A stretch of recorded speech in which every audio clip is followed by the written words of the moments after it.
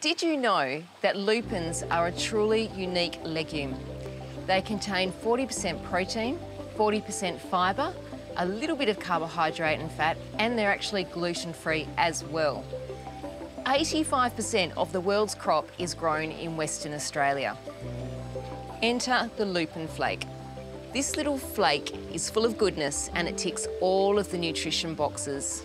Lupin flakes are a rich source of prebiotic starch or resistant starch.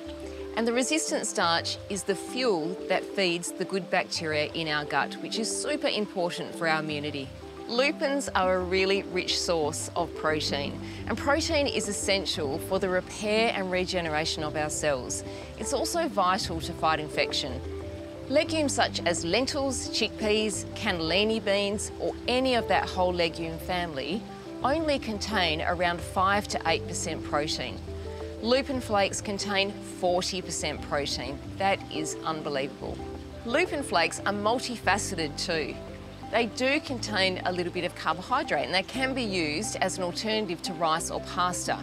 Rice and pasta contain about 3 to 7% protein, so lupin flakes are once again storming to the front. The way I incorporate these lupin flakes into my cooking is by making choc chip lupin cookies.